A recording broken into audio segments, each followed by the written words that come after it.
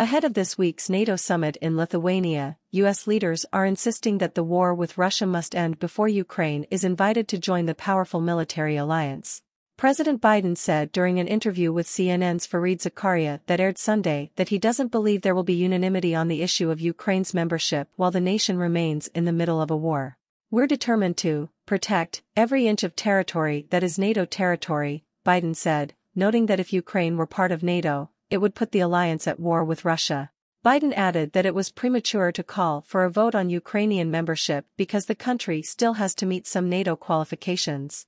Biden said he and Ukrainian President Volodymyr Zelensky have spoken at length about the issue of membership, and said the two have to lay out a rational path for Ukraine to be able to qualify.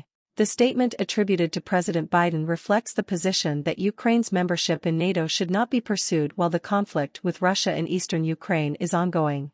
The reasoning behind this stance is to avoid escalating tensions with Russia and potentially triggering a direct confrontation between NATO and Russia. Biden suggests that Ukraine needs to meet certain qualifications and establish a rational path towards NATO membership before any decision is made.